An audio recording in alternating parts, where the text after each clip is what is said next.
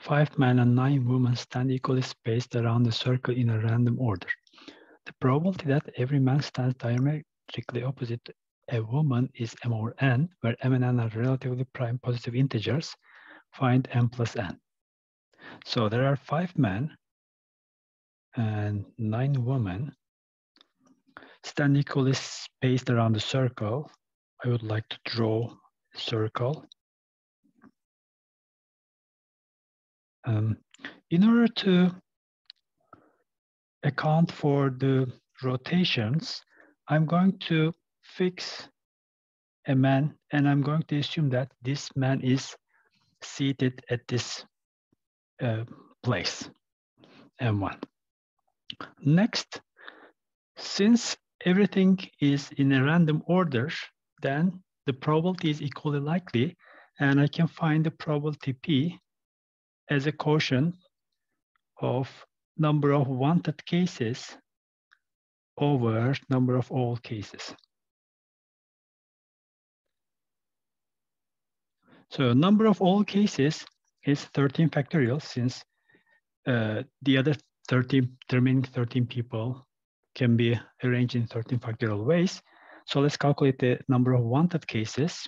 First, let me just choose one of the women and let me locate her right opposite to M1. So I can choose the woman in 9 choose 1 different ways. Now we have 12 people. So let's group them so that each group has people diametrically opposite to one another. So maybe I should use a different color. So I need 6 such groups. So 1, 2, 3, 4, 5, and 6. So among these 6 groups, I can choose 4 of them, and I can place 1 man to each group.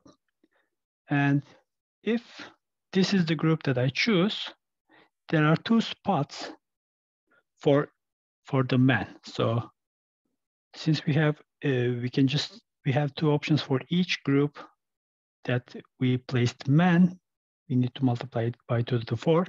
Now, lastly, we need to consider the permutations of men among themselves, which is 4 factorial, and permutations of women among themselves, which is 8 factorial. So the number of wanted cases is indeed 6 choose 4 times 2 to the 4 times 4 factorial times 8 factorial and 9 choose 1. All over all cases is 13 factorial. So let's calculate this number. So 6 choose 4 is 15, 2 to the 4 is 16, 4 factorial is 24, and last 2 can be combined to 9 factorial, and we can cross out 9 factorial with the simplify 9 factorial with 13 factorial, and we have 13 times 12 times 11 times 10 in the denominator. So let's simplify this a little further. So 12 and 24. So we have 2 here, this 2 and 10 cancels, and we have 5 here. So this 5 and 15 cancels, and we have 3 here. So the numerator is 3 times 16, 48, and the denominator is 13 times 11, 143. Okay, so this is m is 48 and n is 133. So m plus n equals 48 plus 143.